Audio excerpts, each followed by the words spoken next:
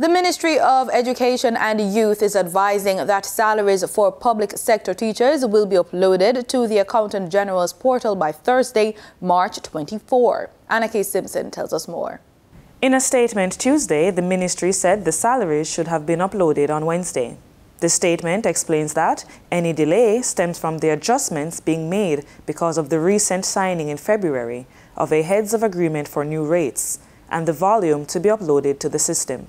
The ministry says salaries will be reflected in personal accounts by Friday for those who use the commercial banks except for Scotiabank. For those at building societies and credit unions, they will see theirs on Monday, March 28. According to the Education Ministry, bursar paid teachers should receive their salaries on Wednesday as scheduled.